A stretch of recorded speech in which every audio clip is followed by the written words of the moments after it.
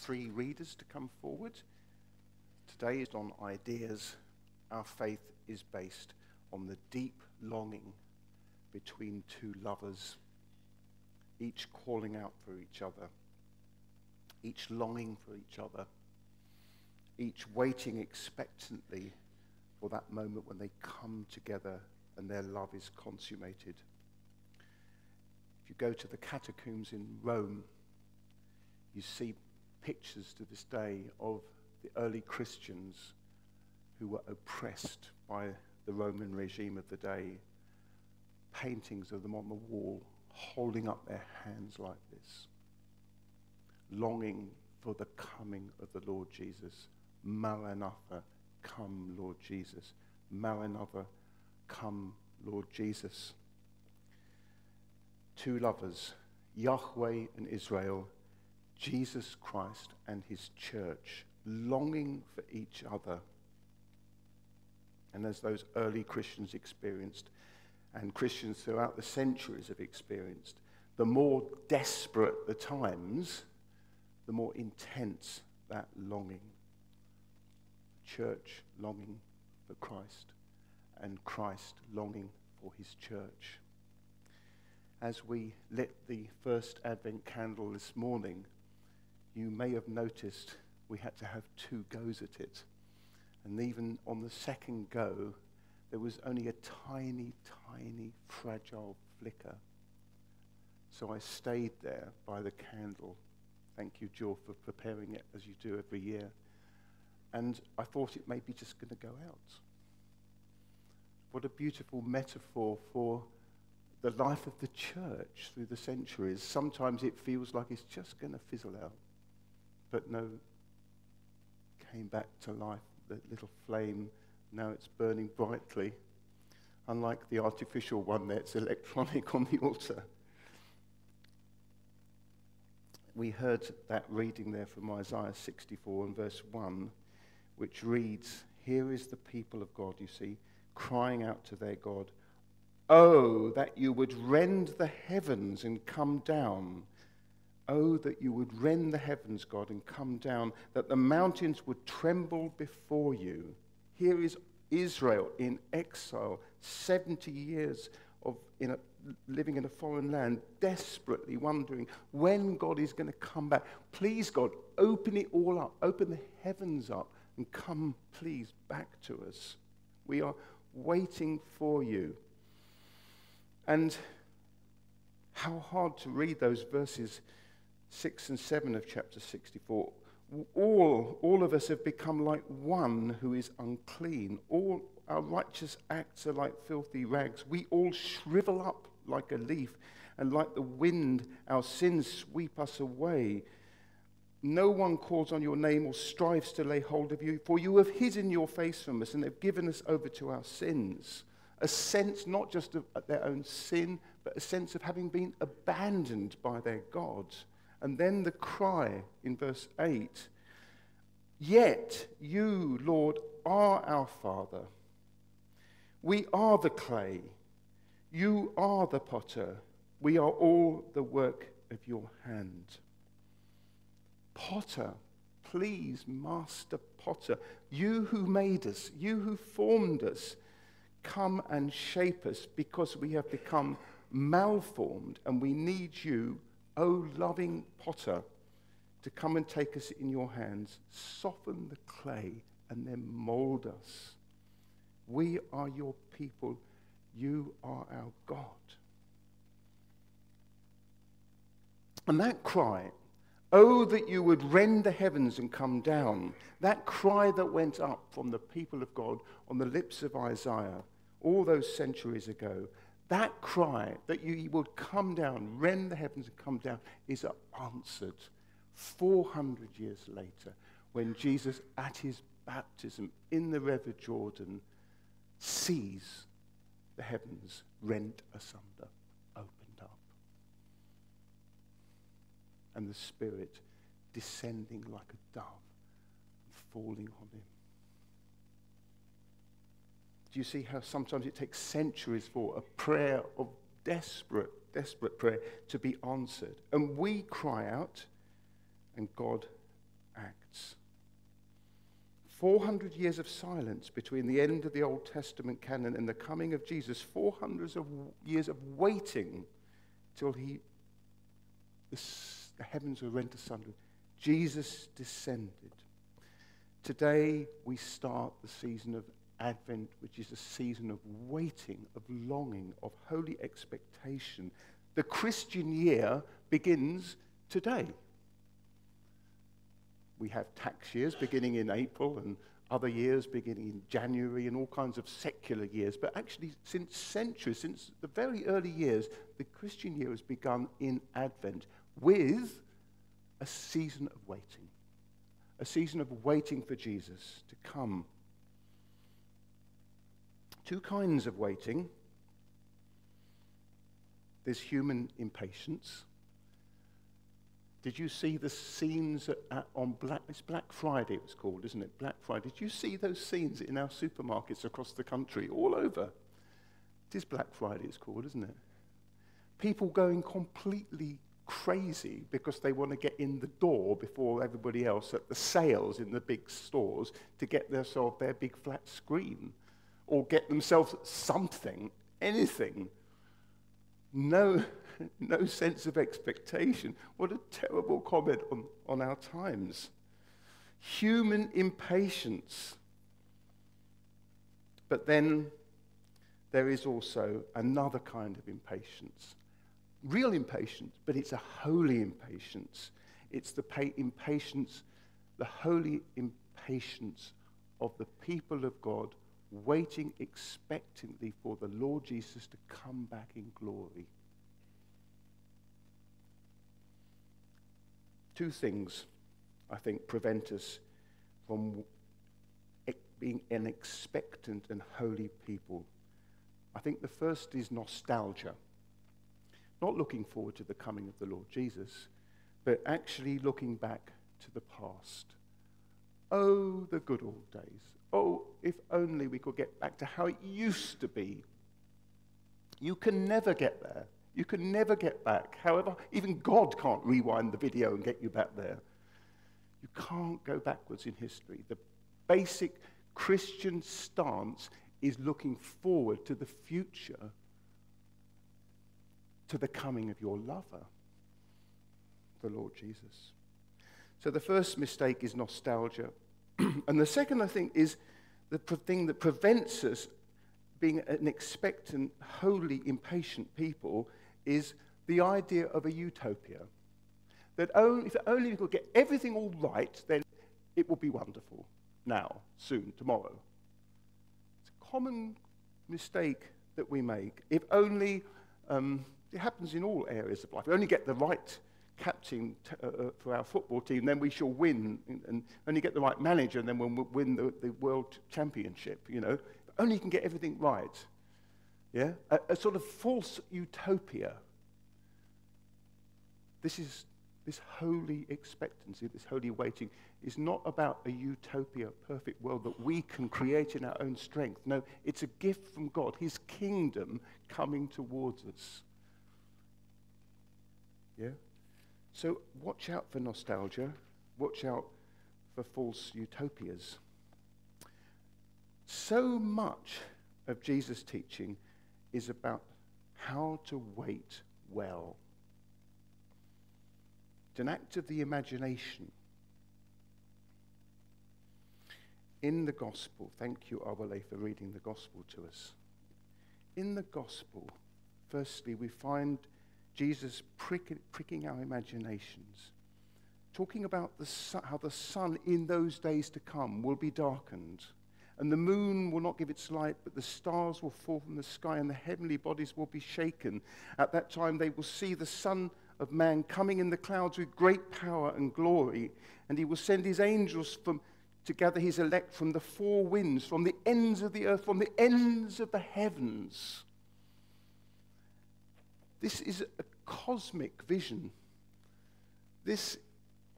Today, to really get into that, you need to train as an astrophysicist. Is anybody trained to be an astrophysicist? to be looking beyond our little context here, important though that is, and looking beyond to the greater glory of the heavens and being an expectant people waiting for the Lord Jesus to come, not just on our little Bushmead, but actually not even on planet Earth, but the Lord Jesus to come in the context of this whole cosmos, which of course we understand so much better than the people back then with our telescopes and everything else. This has a cosmic scope. So we need to use our imaginations. Go out at night and look at the stars. That's what Jesus is doing here. But Jesus also invites us to be microbiologists. He invites us to look at the fig tree, to contemplate its branches and its leaves, and to notice in that microbiology when the wood becomes soft and the leaves begin to change. Because that's the sign in the creation that something is changing.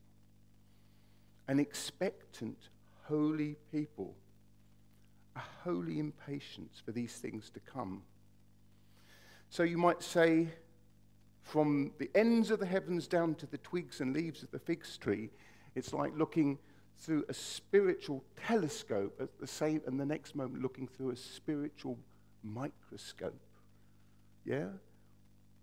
We are such limited people. We have such limited imaginations, but we have imaginations. Jesus says, use them, imagine, open your eyes, watch for the changes.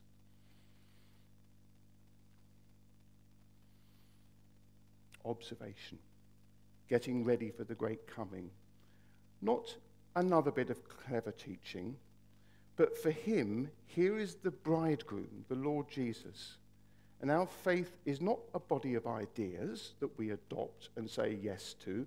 Our faith is a living relationship.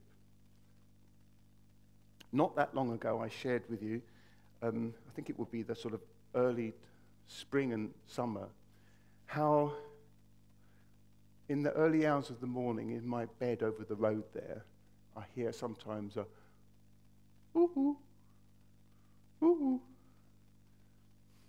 ooh, ooh, ooh, ooh, right?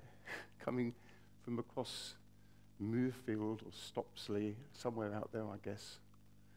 And then I wait, and then another one comes, a much stronger one, somewhere around where I live over there, going, woohoo, woohoo, I've heard you, I've heard you. And then, yeah, feel free to laugh. But this is the kind of way we need to watch what's happening. One, I presume, I'm not orthologist, but I presume that one bird calls another in love, sending out her message across the fields, and then waiting for the response, and then the response comes, or sometimes doesn't come. Are we ready for his coming? Another rather more macho image, if you don't like my little cooing cuckoos, is the image Jesus gives us actually of a bouncer. Yeah? A bouncer. He tells us about how, in this parable, a bouncer is appointed to wait at the door. Actually, not waiting so much for the coming, for trouble, but waiting for a guest of honor to arrive at the door. So we're invited to be bouncers. Scary thought if you live in Luton. We're invited to be bouncers waiting at the door for the coming of the Lord Jesus in glory. Yeah? Have you ever watched a bouncer at a door? They got the poshest suit on, haven't they? Yeah, Armani. And they're usually very big and strong and scary. But have you noticed their eyes? They're looking at who's coming around. They're waiting for trouble, but they're also waiting for sometimes for the guest of honor. Our daughter Rebecca, who works in television, as you know, sometimes has to set up interviews with very important people. And she tells us about Russell Brand, who she's had to interview at different places across Europe. And he never turns up on the right moment. He never turns up. He turns up when he feels like it. So they all have to wait expectantly for the moment when Russell Brand will walk in the door. We need to be expectant like that because we don't know the hour, but we are to watch for the signs. Advent, then, this season that has begun today, a series actually of horizons coming towards us, waiting for the sunrise. As I woke this morning, the sun was shining in a gentle, dark, sort of purple through the mist and into my windows. We're waiting for a series of horizons, and the scriptures often pick this up. So in Psalm 19, verses 4 and 5, we read this. In the heavens, this is the bridegroom, in the heavens he has pitched a tent for the sun, which is like a bridegroom coming out of his chamber, like a champion rejoicing to run his course. It rises at the one end of the heavens and makes its circuit to the other. Nothing is deprived of its warmth. So the coming of the Lord Jesus is like a bridegroom on his wedding day coming out of his tent, like the sun rising in the east. Another image that Jesus gives us is that moment in the dawn when the rooster, the cock, crows, a sign that is coming, that the sun is rising, the new life is coming. So a series of horizons coming towards us. We wait for the coming of the Lord Jesus now in this season when we celebrate his birth at Christmas in a few weeks' time. Yeah? Jesus coming, we shall celebrate his birthday. That's the first coming, the remembrance of his birthday. We relive that moment when he was born in a stable in poverty in Bethlehem. But then there's also, as we've been saying, that coming at the end of time when he will come in glory on the day of the Lord to wind it all up. He will become as a judge. He will come to do away with sin and suffering and even death itself at the end of time. That's the end time. But I want to say to you as well that there are lots of little horizons all the way down the road to keep us going. Because if you have no sign of hope, no sign of his coming, no little woo-hoo coming back to you, then you start to despair, don't you? Yeah? If you have nothing coming back from your lover, then you start to, your heart goes cold and you fall into what the Bible calls dissipation and drunkenness. We need these little signs, these little horizons that come towards us. And I'm going to ask you in a moment what they might be for you at the moment. They're little signs that keep you alive, that keep you mindful that Jesus is revealing himself to you, unveiling his presence to you. Little moments of epiphany, manifestations of his presence in your life that keep you waiting. Okay, that's how it's now. Just imagine how it's going to be when I see him face to face in glory. Sudden, unexpected, long-awaited moments where you realize that God is near, when the twigs are getting tender and the leaves are coming out. These moments are fleeting. There are many places in Scripture when we have them. Never more so, I think, than in the book of Song of Songs, this love poetry between the man and the woman, where through this Song of Songs, Song of Solomon, these two lovers are longing for each other, longing for the presence of each other. But here in chapter 5, verses 4 to 6, this is what she is saying. My beloved thrust his hand through the latch opening. My heart began to pound for him. I arose to open for my beloved. My hands dripped with myrrh, my fingers with flowing myrrh on the handles of the bolt. I opened for my beloved, but my beloved had left. He was gone. My heart sank at his departure. I looked for him, but I did not find him. I called him, but he did not answer. The very real absence at times of the lover. Do any of you experience the presence of the loving Lord Jesus 24/7, every second, every minute of the day with equal intensity? Please say if you do. Guess what? I don't. I've never met anybody who claims that. Jesus comes like a lover, then he disappears. He comes again. When you have a moment, read the whole of Song of Songs. It's an allegory, imaginative story of two lovers in this way, longing for each other, waiting for consummation in the same way that Jesus, his bridegroom, and his bride, the church, are waiting for consummation.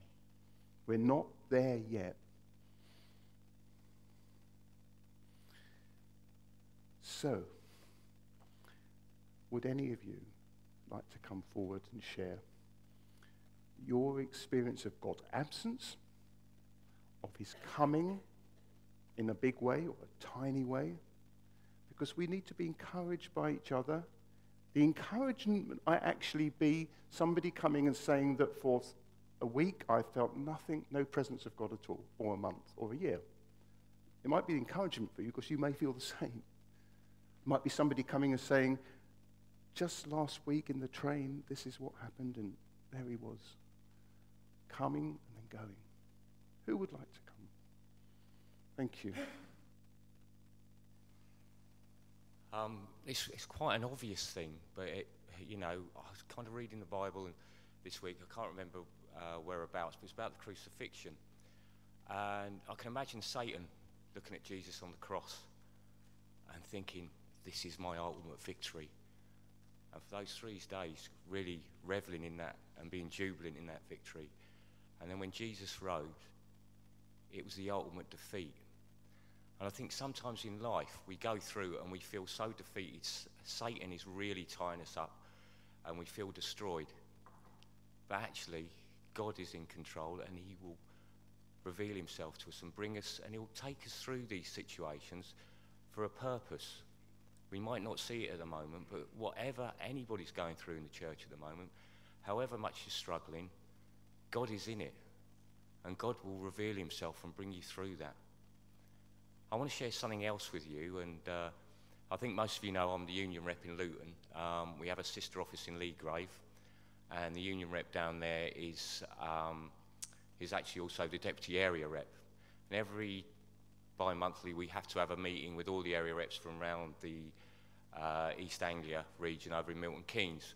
It's a bit of a standing joke. He always wants a lift for some reason. His car's in here or it's in there. Well, it got to about 10 o'clock Thursday night, and this meeting's on Friday. I thought, great, I've got away with it. Get a text. It's Martin, what time are you picking me up in the morning? Oh, okay. I like Martin, he's very good. I've been in meetings with him. One of the first meetings I went with him, we had to meet with all the regional directors and everything, and I was pulled over there to talk about Luton's situation. I actually got 10 seconds. He was talking for about 3 hours. We just didn't move. So anyway, we got in the car. Martin's an out-and-out atheist, and he doesn't hide that fact. I would call him a better Bible scholar than me because he knows his Bible, he knows the Quran, inside out, so he can punch holes in it. And so we got onto a little bit of a debate on the way there, and he asked me, and I said, look, Martin, you will need perhaps the experiences that I've had, and I shared with him that I could speak in tongues. I didn't actually speak in tongues to him because I don't think that's right. But I shared with him. Then we ended up at the meeting. And I thought, I've got away with that one. And then after the meeting, we got back in the car to drive back. And his first words were to me, I'm not letting you get away with that. I thought, what's he on about? And so I actually shared my complete testimony with him. And he was going on about the fact that he knew when he died, he was just going to go into the earth and that would be, it'll be eaten up by the worms, end of story. And he was just so belligerent on that. But I thought, oh, golly, Lord, how am I going to get out of it? No, I didn't want to get out of it, but how can I change the subject in some ways? Because I think he's battering me. And in the end, by the end of the journey, from being somebody that I'm an atheist, I'm going into the ground, he said to me, I know when that day when I die, whether it's true or it's not true. And I thought, he's moved. And he also got out, this is one thing you can pray about.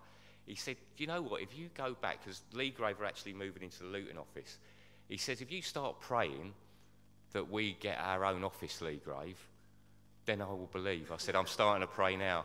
And then he said to me, the other thing he said to me, all you shared with me, I don't know if I'll be able to sleep now. I said, I'll pray for that as well.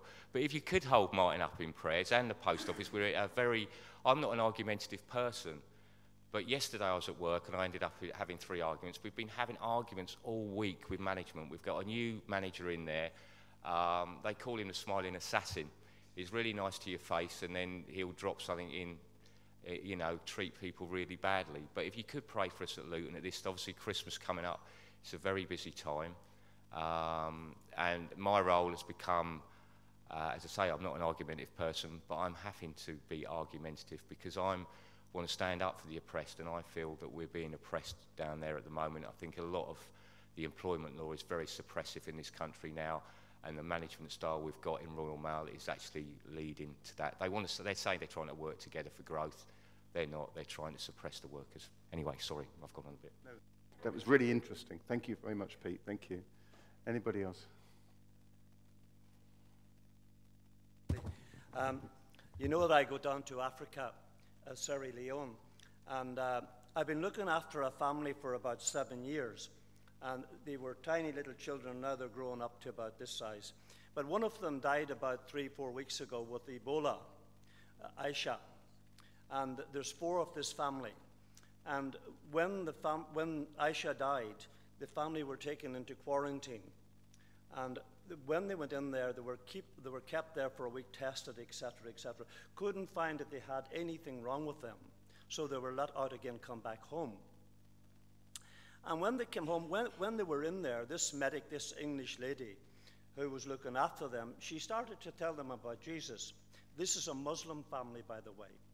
And she started to say to them about our Lord Jesus. And you know how the Lord works miracles. And how you should have Ebola because you were dealing with your sister, touching her and everything. They're very cuddly people.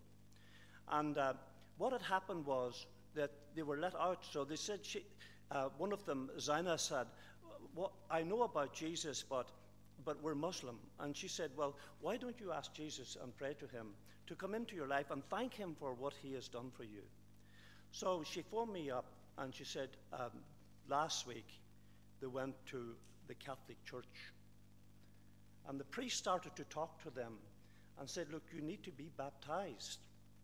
So the whole family today is going to the Catholic Church this morning. And she phoned me up. She said, oh, Mr. Jimmy, she said, I want to say this. I want to say, when I was talking to this lady, this medic, she said, only one man has ever helped us. One man. That was the old man, me. For 7 years, I've looked after them, give them money, help the family, get them to school, etc. I'm not blowing my own trumpet here, by the way. But what has happened is, you'll never know. Just takes one person can change the whole life or bring Jesus to them people. So just by our actions alone, Martin, we need to bring Jesus to them people and to whoever we meet along the way. Thank you, sir. Thank you. Yeah. Jesus comes to us through the other, the friend. Nigel, would you like to say something about what you've told me about briefly with Muslim people experiencing Jesus in their dreams? Would you do that for us? It's just come to mind hearing Jimmy there.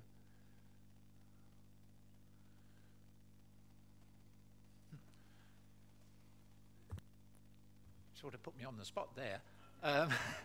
Yes, certainly it's one of the really important things that's happening right across the world today is that Muslim people are experiencing Jesus coming into their lives in a very real way. He'll often appear to them during the night, and they will report that they have seen a man dressed in white standing at the foot of their bed and holding his hands up and showing still the holes in his hands. And they recognize that this is Jesus because to the Muslims, he is the most important prophet apart from Muhammad. And he's also the only one that they believe can raise people from the dead. So Jesus has this very important position within the Muslim faith. I was tempted to step forward and say something, which I'm going to do so now because of Martin asking me to come up here, because I will be praying a lot shortly for the nation of Nigeria, and I'll explain why. But that was already on my heart to do that before the big event in Kano.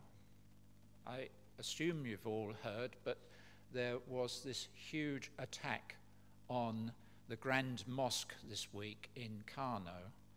That mosque is situated within the Emir's palace, and the Emir has been telling the civilian population that they need to fight Boko Haram. So I think one can be pretty sure that that attack has all the hallmarks of Boko Haram. But Martin was talking about watching for events that are pointing to the return of Jesus. And I would like to put it to you that this may be one of those events.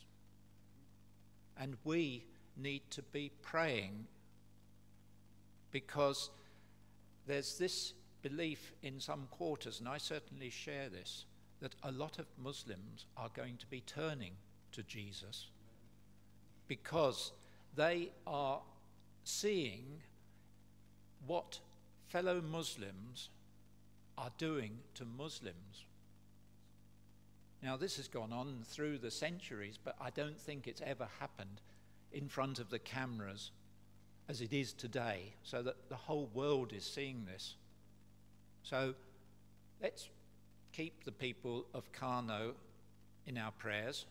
120 have already died from that attack, and there's hundreds more that were injured. Let's pray for the Christians there. As you'll hear in the prayers, they have been suffering tremendously in Nigeria. Those Christians, I wouldn't be surprised if many of them will be helping their Muslim neighbours in this time. A great opportunity, like Jimmy's account, for conveying the love of Christ. And let's also be praying that Muslims will be thinking about that situation and what does it tell them about their faith. That there is this dreadful stream within Islam. I'm not saying that it's all Muslims are bad. Muslims, there's a lot of them, are really wonderful seekers after God. But there is that stream within Islam that is very violent. And let us pray that this will be one of those moments for a lot of people to turn to Christ. I'll be continuing that. Yes, thank you very much, Nigel. Okay, we're going to need to roll on just a minute unless there's anybody bursting to share something. Okay, good. So let's